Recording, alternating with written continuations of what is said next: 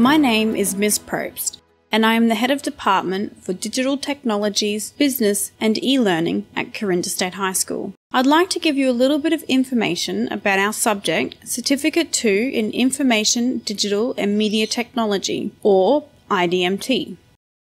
The Certificate 2 in IDMT is a VET subject, which stands for Vocational Education and Training. This qualification is competency-based, which means you'll be learning a number of technical skills and demonstrating that you can competently apply these skills in a simulated business and technology environment. For this subject, you will be required to complete 14 units of competency. When you have completed all units, you will be awarded the certificate. This qualification is useful for any students wishing to work in a career that requires an understanding of computer software and hardware, such as a technical support officer. As part of this qualification, you will cover topics such as managing workplace health and safety, databases, video and image editing, document design, hardware maintenance, and much more. Assessment for this qualification include both written portfolios and demonstration of skills and tasks.